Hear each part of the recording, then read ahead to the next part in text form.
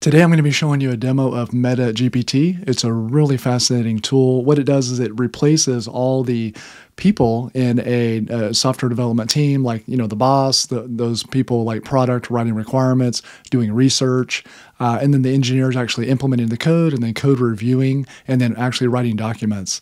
It's a really interesting tool. Let's dive in. My goal today is to show you how easy it is to create this really cool snake game in Python with MetaGPT by only giving it one command. This is the MetaGPT GitHub repo. Let's come down here to some documents. What they're calling it is the multi-agent framework.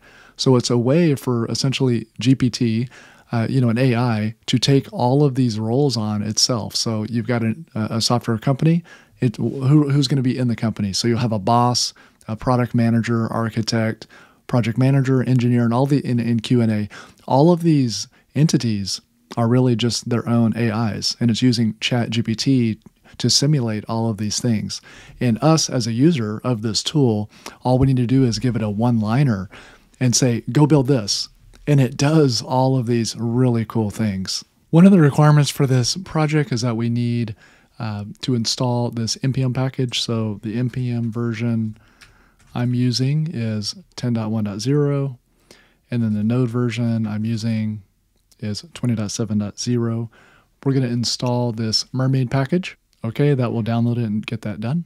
Next step is that we need to clone the repo. So come here to code, copy. You need to make sure that you have git installed. So git clone, and that will pull down the repo. Go ahead and dive into the main folder, do an ls, and you see we've got several things here in the repo. Once you dive into the repo, you're going to see this setup.py. So they recommend a Python 3 setup install, which is what I did. There is also a requirements.txt, and I also use that as well because there were some packages that just did not get installed. So let's go ahead and install those requirements as well. Now that we have those dependencies taken care of, let's come over here to the config, and inside the config, you're going to have to set up a few things. So at the top of the file, there's a lot of stuff in here, but I only changed a few things, and I'll show you those. See this OpenAI API key? This is where you're going to put your key, and then you can see it's using model GPT-4. You could obviously change that. Max tokens is 1500. It also supports other models like Azure, and you can set those parameters here. Another thing that I set here is for the mermaid package. I don't use that normally, and so I actually uncommented the Puppeteer config and this thing here for mermaid MMDC so that those files will open. Now that everything is set up, let's come back here to the tutorial on setting up an initial project. So we're going to be using Python startup.py, and you can write this one-liner to the AI. So write a CLI snake game. There's different parameters that you can pass here. You can see this variable here, implement, false. That would mean, hey, just set up the requirements, but don't do the work. There's some code reviews here that you can actually have it do. Now that's going to use more tokens, so that's going to cost more money, right? Because we're using ChatGPT-4 in the background. So every time as it's using it more and more and more, it's going to add up and cost a little more money. I did run this. It didn't cost that much more money on the project I did. What we're talking about, maybe it was like 40 more cents, so not too bad. And then here, Python startup.py, write a CLI snake game. So we're going to do that, and we're going to tell it to use pygame. We are going to do this command, but we're also going to we're going to do it tac implement true.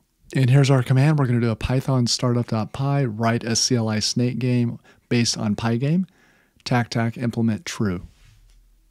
And now let's look at some of the output of the command. So it reads the config, loading done. It's explaining the investment. So it's only going to ever use GPT enough money. It's only going to go up to $3. So that's good. It's going to stop so it doesn't waste all your money. And here is the product manager. This is Alice. She's going to write a PRD. That's the product requirement document.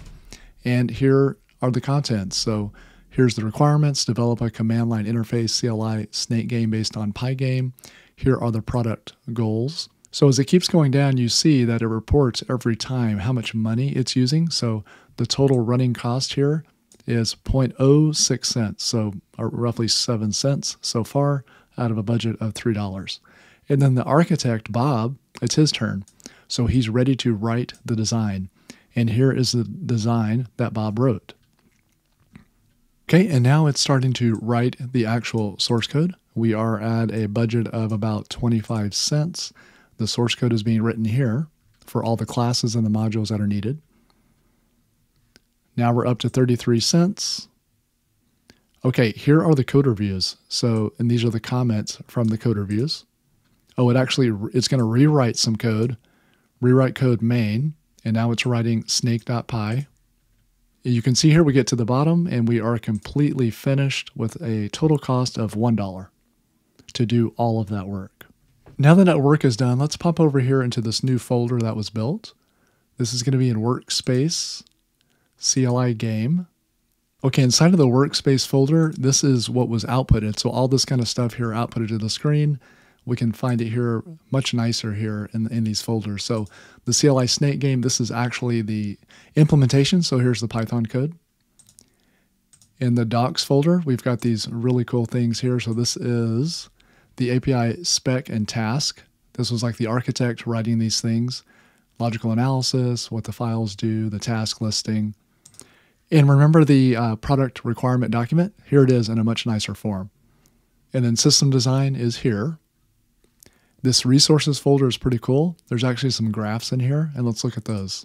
So here is the data API design. So here's the game, snake, food, and score manager. Here is a really cool diagram. This is it's the sequence flow diagram, really neat here. So main, the game, the snake, the food, the looping, how different modules communicate to each other.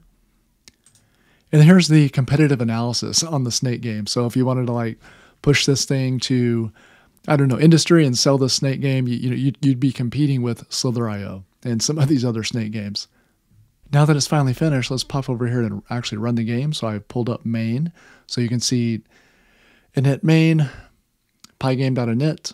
Here is our game, the display. This is going to be the size of the board. This is the game, passing it the surface. And now let's finally just run the game. And there it is. So you can see it's a really simple game, but you can see the real power of you can build all kinds of games and experiment and build all kinds of projects with this MetaGPT, a really fun program. Thanks for watching the video. If you found value, please subscribe and like. Thank you.